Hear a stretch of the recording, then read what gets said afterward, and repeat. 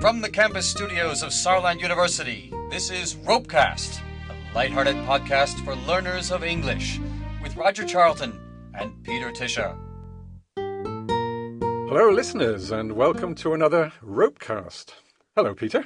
Hi, Roger. Welcome, listeners. Peter, you moved house not so very long ago, and you were telling us about what you did with all of the stuff you didn't need anymore. Mm-hmm. What about the other side of moving in? You drill holes in walls to put up pictures and shelves and stuff like that. You bet. Did you You do bet. all I have. Of course, as you know, I'm married, so I have to put up curtains. Yeah. Which is not a very guy's thing to do, but yes, I have to put. And I had to drill a lot of holes and put in a lot of. rawlplugs? Is that the English word for dübel? Yes, that's right. Okay. The little, English word. English. So that's the little plastic things that you put in walls that hold screws. Yeah. As you can see, that these are words that elude me. Right. You don't really talk a lot about that Until you're in the country itself. Until you're in the country itself, and this does not get taught in English classes a heck of a lot. So that's why, even though I would venture to say that I have a decent command of the English language, these words I don't know. Well, some of it's very simple. I mean, hand drill or power drill is pretty clear, isn't it? A power drill is an electric drill. Yeah. Okay. Hand drill, you have them cordless as well? Yes. Nowadays? But that little bit of plastic you put in the wall, I call the roll plug, and I'm sure Americans would not know that word. I think they'd call it an anchor. An anchor? Yeah. Okay. I do know what goes into them. That is a screw. Right. Although there's another type of screw, I know that. The ones that you do not put onto the wall, but that you put into these other round metal things. Are you talking about nuts and bolts now? Yep, that's it. So the bolt is a little bit like a screw, except it's not pointed, and it has to go into this other something which we call a nut. Okay. Good that I know that, because in German we use the same word for both, but we differentiate with adjectives or compounds, as Germans go. Well, let's just think about which other basic tools you might need in everyday situations. Of course, you'd need a screwdriver to put the screw in. Okay. So that could also be electric. Yes, of course, I have one. German make, though. Bosch. But there's there are two basic types of screwdriver. There's the simple screwdriver, which is just straight bit of metal.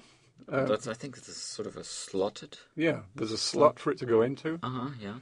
And then there's what we call the Phillips screwdriver, which is like a cross shape.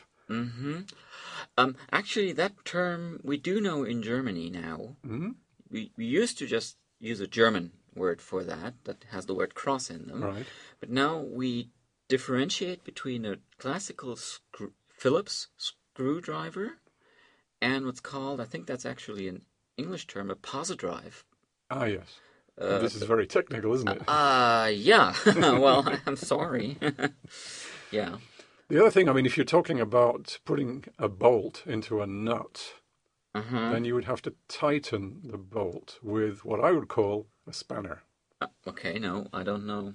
I think Americans would call it a wrench. Oh, that term I do know. Yeah. Yes, a wrench. So a wrench is sort of has very often a few corners. Yeah. And you put that around a bolt to fasten things. Or maybe you put it around the nut. Or around both. Yes, of course. Actually, I just assembled a swing for the kids, and I had to do a lot of that. Yes. And if you don't have the right wrench, there's a nice term I do know. What you use is a monkey wrench. That is a wrench that you can make wider or tighter. Yeah. So you can fit it onto any kind or any size of nut or bolt. Right. Well, I would call that an adjustable spanner. Okay. Because you can adjust it to the size of the nut. Okay, well, that makes sense. I think we've almost gotten them all now. Maybe one last thing that you definitely need, the thing you need to measure things, because of course before you put up something, you may want to see how far it should be away from the ceiling, from the wall. So that would be... You could use a tape measure. A tape measure or measuring tape, I think. Yeah. Okay. Or, that one I remember now, of course, you wouldn't have this very same object in Germany is a yardstick. If you're still using yards, as they are in the United States. And that's why they call it a yardstick. But hey, hold on. In Germany, we do have the Zollstock, which is actually translated literally an inch stick. Ah, right.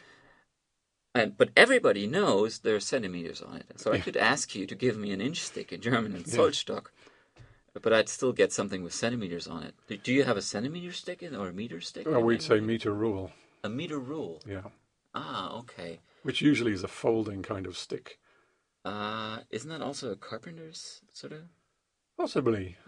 Oh, I don't think you need the word carpenter here. I think this is getting extremely technical here. Yeah. But one thing, we did something which would probably cater more to our female listeners a while ago. So why don't we do next time a real guys podcast and really go into the tools again? What's in your toolbox? Huh? What's in your toolbox? Okay, that sounds good. And those really, something for the hardware store fans. Of course, also for the girls who like to go to hardware stores. Anybody interested in it, tune in next time for our next language toolbox on toolboxes. Bye for now. Bye-bye. You've been listening to RoPeCast, brought to you by Saarland University, featuring Roger Charlton and Peter Tischer. Tune in for the next edifying episode on your podcast dial.